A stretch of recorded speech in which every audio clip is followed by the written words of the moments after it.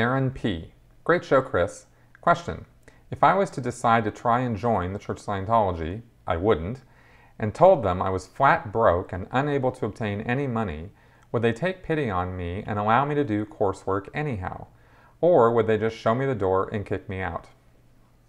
Bluntly, they're going to kick you out. They might not say it in really blunt terms, but yeah, they're going to show you the door because Scientology is a money-making scam. And in the end, if you don't have money, they don't care about you. Period. That's the bottom line. And this applies to new people coming in as well as existing Scientologists. You could be a Scientologist for decades.